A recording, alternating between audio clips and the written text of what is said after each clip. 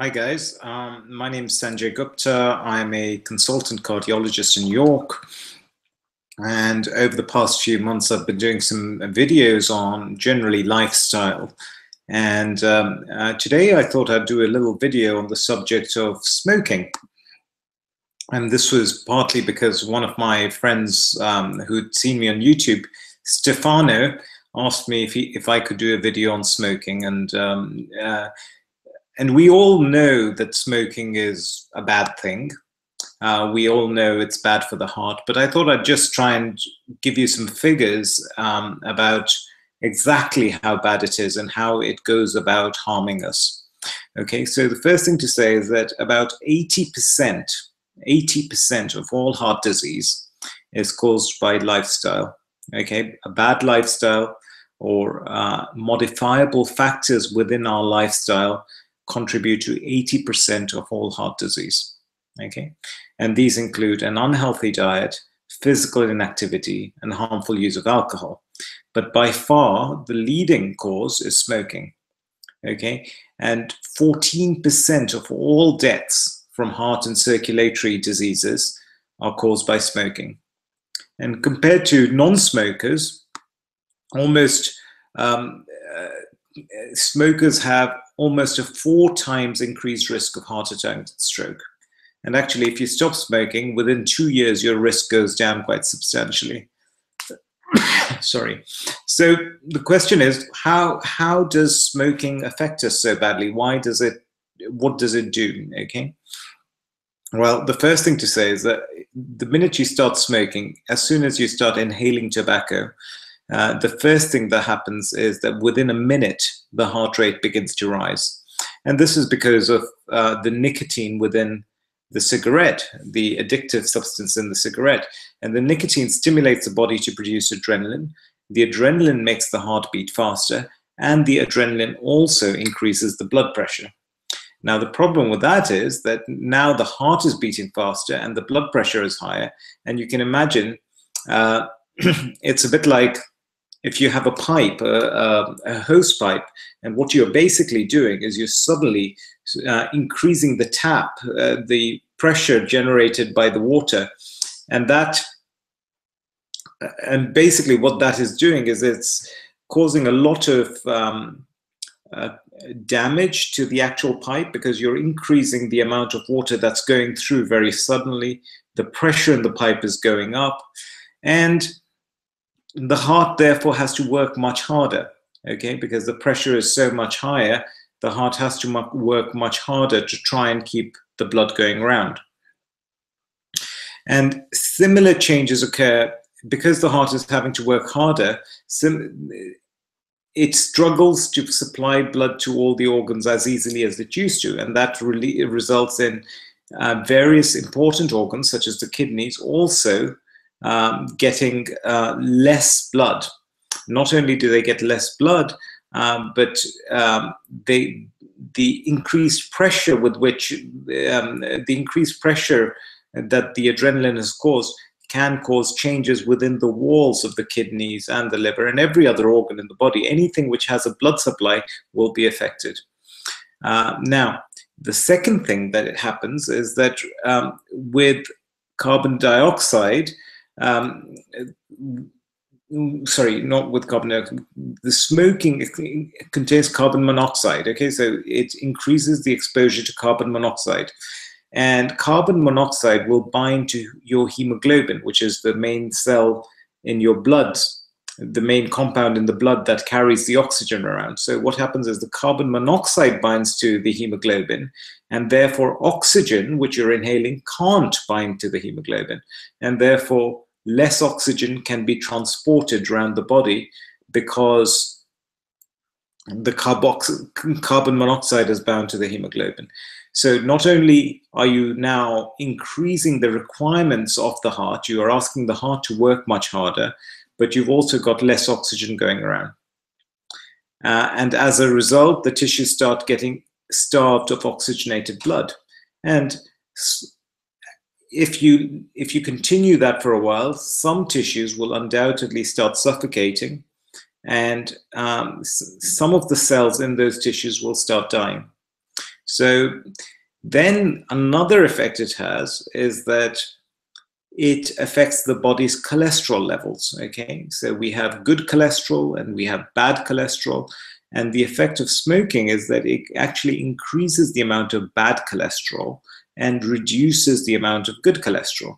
And the problem with bad cholesterol is that if you have a lot of bad cholesterol, it sticks to the walls of the blood vessels. Okay, so it sticks to the walls of all blood vessels and therefore causes the blood vessels to narrow. Now, the effect of that is that now you're having to push against a narrow vessel. So you're putting more stress on the heart, which is going to have to try and get blood through narrowed vessels.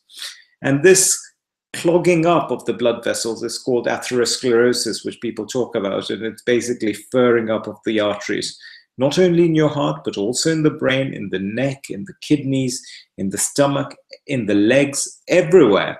You can start developing this furring up. Now, the problem with the furring up is that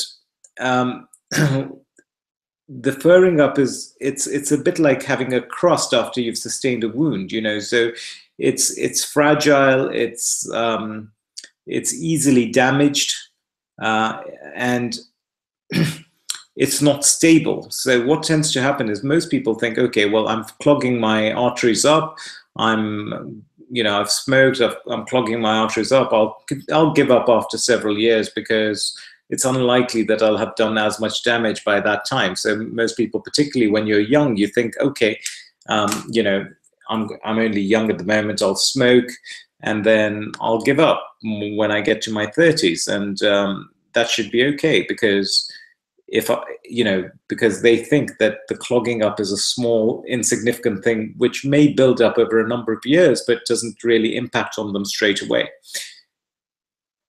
There are two things about this. The first thing is that your risk depends on when you started smoking. Okay, so if you start smoking at a younger age, you have a higher risk than if you start smoking later on in life. The second thing to say is that, yes, of course, the arteries can clog up, and as they continue to clog up over time, you will find that the vital organs that they supply get more and more affected. However, there is a much bigger risk, and the other big risk is that, well, there are two big risks. One, that smoking causes your platelets in your blood to become thicker, so it is more likely to clot. And the second thing is that smoking induces an inflammatory effect on the body. So what you're basically doing is, let's say you've smoked over a number of years, you've formed a crust, and then every time you take a hit, it's like rubbing a little toothbrush on that crust. What that means is that then causes a little bit of bleeding. And as soon as you get bleeding, you form a blood clot. And that blood clot can then block the artery instantly. So it's not just about the fact that you are slowly causing clogging up of the arteries. It's also about the fact that you are exposing these areas, these vulnerable areas, to the risk of sudden clots forming, which will block the arteries. And that is why the best thing is never to try and get to that stage where you are beginning to cause any kind of damage to your arteries, because when you damage your arteries, you're always going to be more prone to causing clots to form as a result of damage to those arteries. And this is why you see when you have people with heart disease, they form in two groups. You will often hear of people saying, oh, well, I've been walking, I've been getting some chest pains, I went to my doctor, the doctor said, oh, you've got heart disease. And then he said, oh my God, you've got all your blood vessels are narrowed, you need an emergency bypass. I had a bypass and that saved my life and I feel great. Okay, truth is that bypass hasn't saved his life. Okay, the bypass has made him feel better. He was always going to do reasonably well because he was getting a warning. He was getting a warning that the blood wasn't getting through, so he was getting symptoms. He goes to the doctor. The doctor finds areas which are very significantly narrowed, and they perform a bypass, and they bypass the very narrowed bits. However, that doesn't mean that the rest of the vessel is normal. The rest of the blood vessels still have areas of furring up. They just don't look so bad that they need to be bypassed. And the problem is that if you still have areas which are furred up, even though you may have a bypass operation, you could still develop clot in the bits which haven't been bypassed. And if you do, then that would still cause a heart attack. So that's really important to note, that the bypass or stent is not a cure. It is just masking the problem that has been sustained from a bad lifestyle from a relatively early age. The second thing to say is that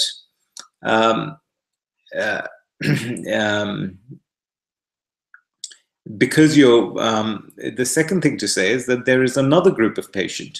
Okay, you will often have heard, or you will know someone who was completely well, and then suddenly you hear the news, oh, he dropped down dead. Their doctors say it's a heart attack. Well, this is exactly the kind of patient that we are all worried about, because the first kind of patient gets a warning, he goes into hospital, he gets his bypass.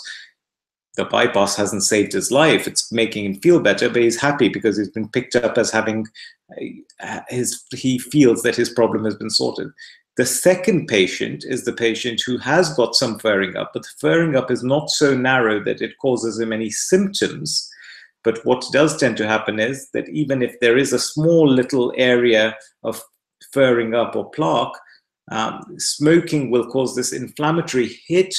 That area of plaque can suddenly break off, and where it breaks off, there's a little bit of bleeding, and the body thinks, oh, I've sustained a wound, and suddenly forms a blood clot. And it forms a blood clot very easily because the blood is much thicker as a result of the smoking. And so the blood clot forms, that blocks off the artery altogether, even though it's designed to try and fill the area which was damaged. It actually it blocks the whole artery as a byproduct, and that causes a sudden heart attack.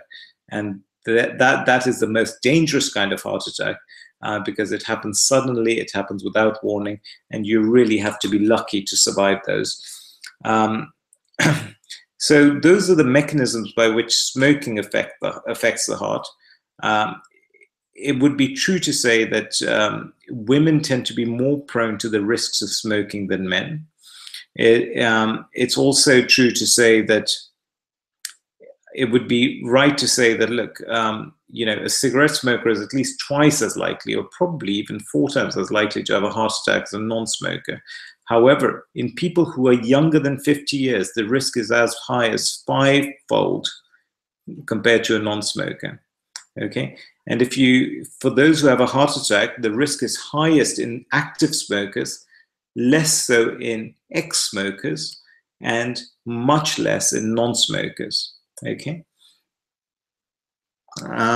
and even light smokers, so even if you smoke 3 to 5 cigarettes a day, you are still at a significantly higher risk of developing heart disease.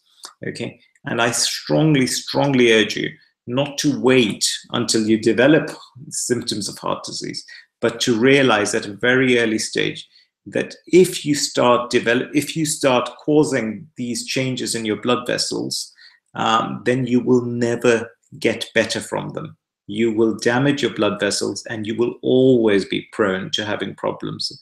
And you will always be slightly higher at risk of having heart attacks.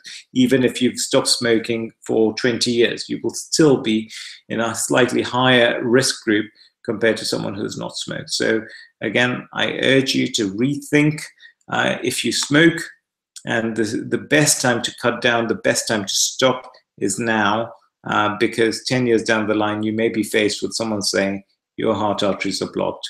And yeah, sure, we can bypass it, but that's not going to save your life, because you've got disease everywhere. So I hope this was helpful. Stefano, this is for you.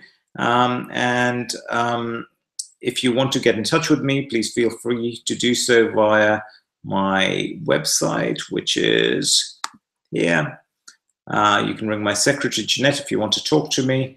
I have a Twitter account and a Facebook account. So I hope this was useful. Thanks for listening, and good night.